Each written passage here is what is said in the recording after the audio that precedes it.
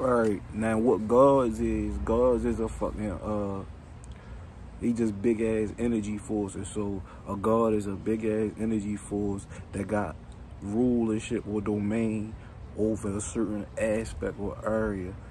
So, and then you got all different type of gods. Some gods got a little power, some gods got a lot of power. Like the sun is the god, the moon is a god, the air is a god, the water is a god. Every person walking is a god. The trees is a god that govern the trees. Is a god that govern everything for real. It's a god that govern all that shit for real.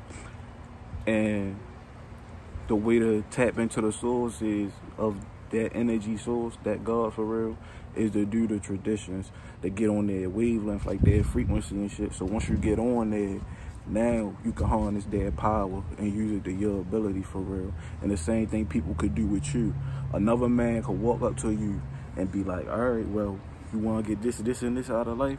Well, you got to go through me. I'm going to sign you on a contract and you're going to do this and that. And now he basically your God. He got domain over you for real. Because you gave up your soul's energy to him to let him control you for real. It's like fucking...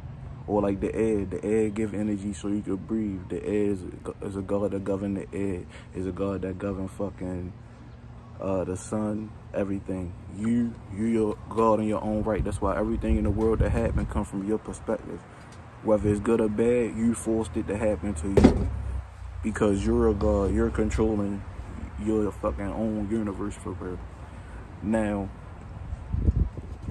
the way to manipulate it is to only think about the things you want. That's where you get the law of attraction. That's why these shits work, because you a god, you can manifest these shits to work. You create all other gods. Man created God, or good God create man. It's like the chicken or the egg shit. What the real shit is, man is a god, and he's self-created. He always self-created. That's just the way it is. So when it come to gods and shit, that's why it don't matter which one you worship, or if you worship many or one, or if you don't even worship and you just you move as a god. You really should be moving as a god for real, and not worshiping anything. You should be moving as a god amongst gods. And everything here in this universe is a projection of a real reality that really exists. So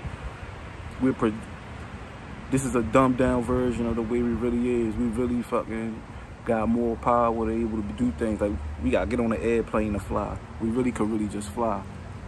Somebody told me they had a dream that they could fly. Only thing they had to do was wait for the wind to come. And once they ran, when the wind came, he could fly now. Somebody close to me told me this.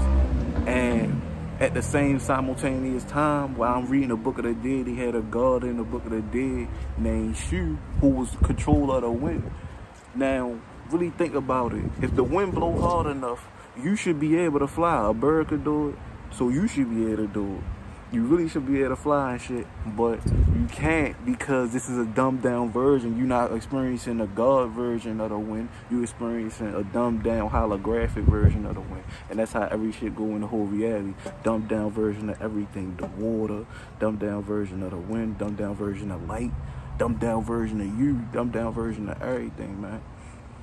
So that's what gods is, man. And in this reality, you're a projection of gods, even down to yourself. So yeah, they just big forces of energy that you can harness. They just big fields of energy that you can harness.